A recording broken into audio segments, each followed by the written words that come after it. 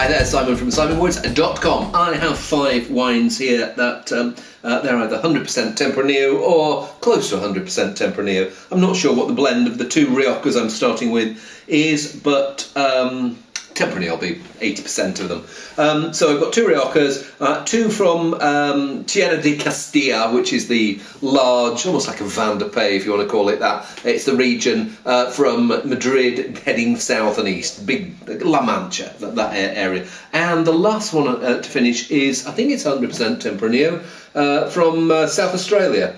Grown in vineyards within the Mount Lofty and McLaren Vale regions. Anyway, we'll get to that last, but we'll start with the first one, which you'll notice is 2/3 gone. That's because somebody was here an hour or so ago saying, oh, I fancy a glass of something, and they said, oh, you're about to taste those. So they had a glass, and then someone else had a glass, and anyway, so the bottle's reasonably freshly opened, but anyway, I'll just dig into it. Anyway, the wine itself, it's Viña Real Crianza 2011 from Rioja and Tempranillo, Garnacha and Mazuelo.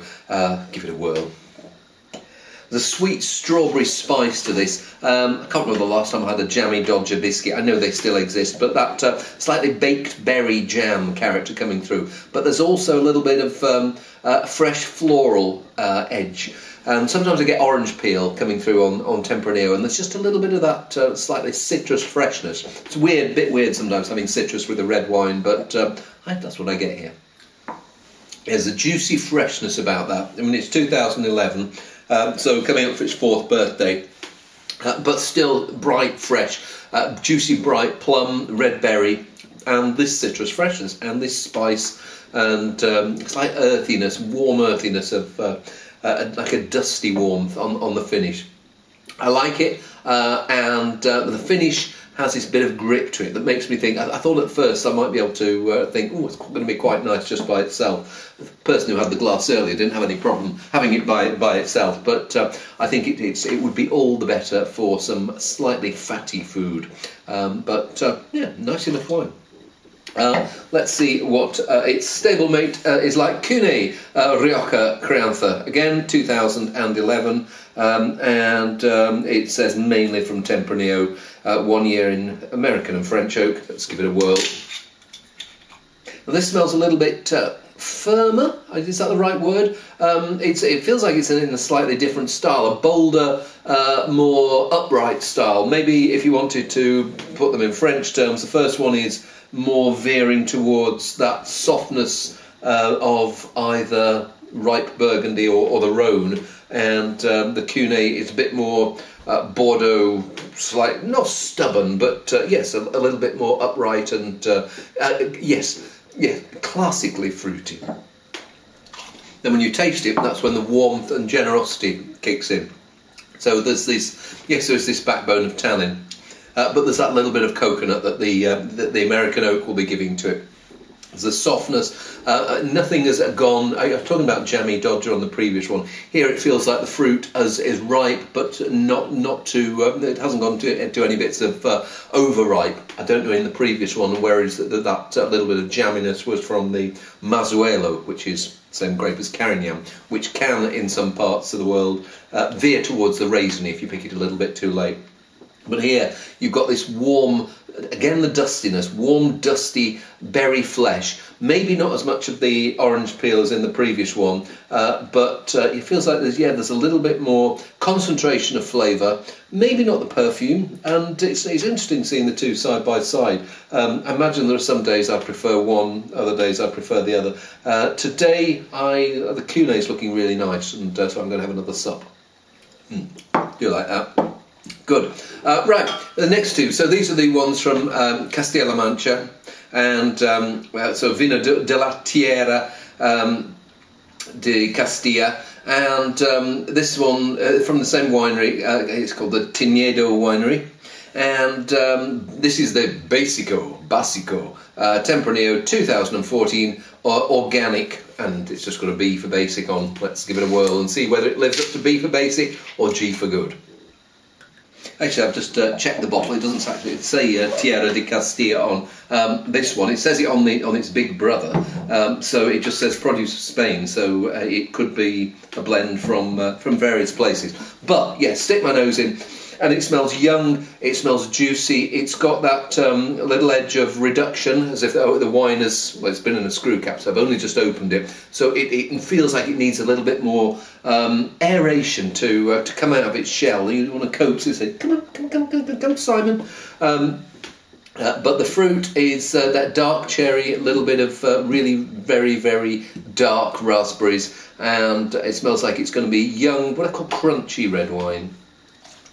Then you taste it, and there's this quite exotic floral rose petal character that's in there.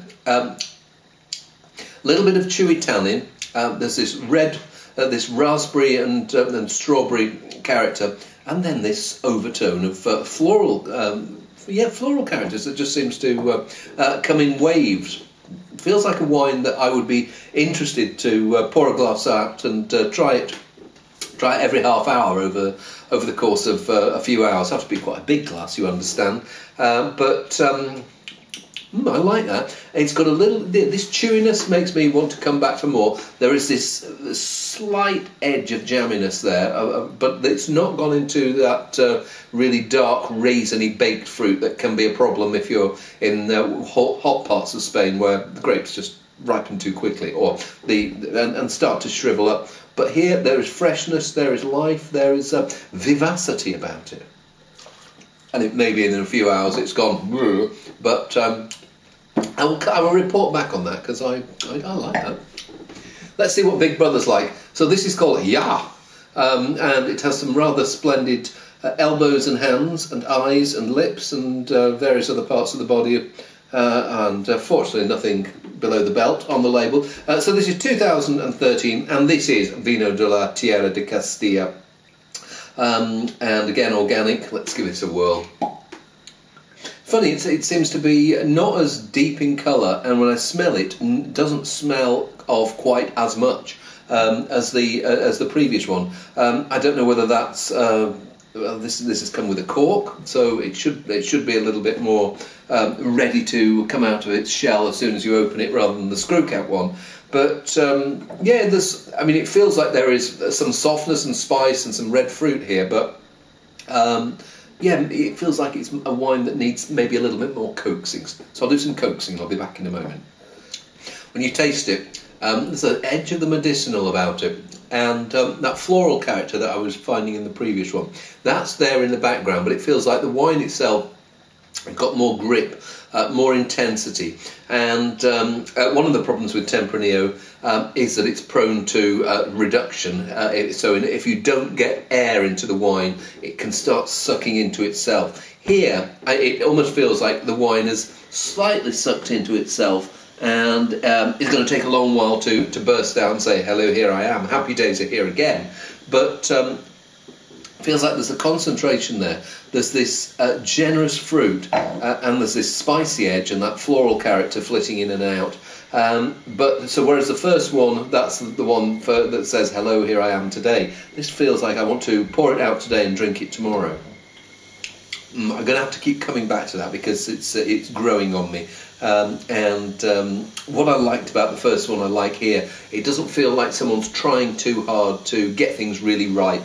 There's a juiciness about it, and yeah, it feels like there's more to come from that fella.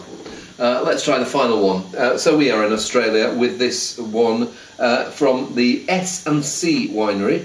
So there's just it doesn't say much on the wine on the front label apart from an American Indian, but and S&C is the name of the winery. I'm presuming there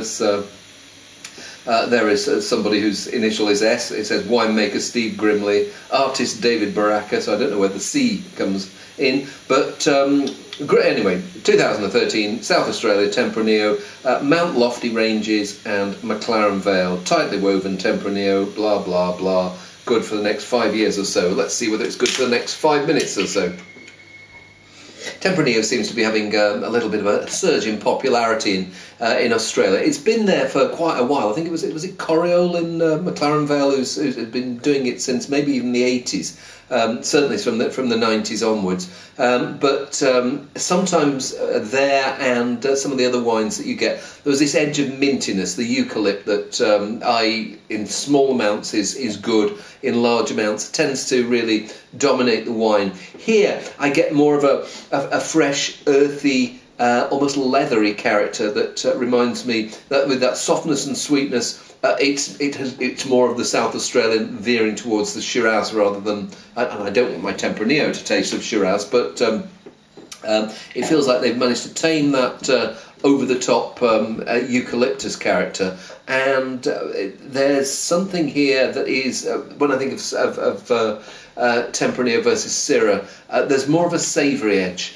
coming through, so less overt berry fruit. There is berry here, but yes, it feels like there's a little bit more life beyond fruit, if you want to call it that. Oops, I nearly dribbled then. Yeah, that savoury character carries on through. There's the berries, the plums, a little bit of some dried fruit there, some dried cherries or something. And there's this streak of acidity, and I'm just wondering how natural that is, because there seems to be a little bit of hardness on the finish that doesn't sit in with that weighty fruit. I like it, but I don't like it as much as I thought I was going to like it from the smell. It may be that it just needs a little bit more time to come out of its shell, as with virtually all of them apart from wine number 4. It's got the screw cap on, so it will be all the better for another 20 minutes or so for it to flesh out. But yeah, nice, not great. In terms of my favourites, I like the middle 3. I like the Vino was quite nice. They were a nice set of 5 wines. I think that there are occasions on which I'd happily get my way through a glass of each of them. But if I were to be given a glass of well, at the moment the one I'd probably want a second glass of most. It might even be this Básico, but the Cune was nice, and I have high hopes for the Ja. I don't know why it's after the German for yes, but maybe it's just all those hands on the label and those strange pink bits of the body. I hope they're lips. But anyway, I'll go away and I will say see you soon.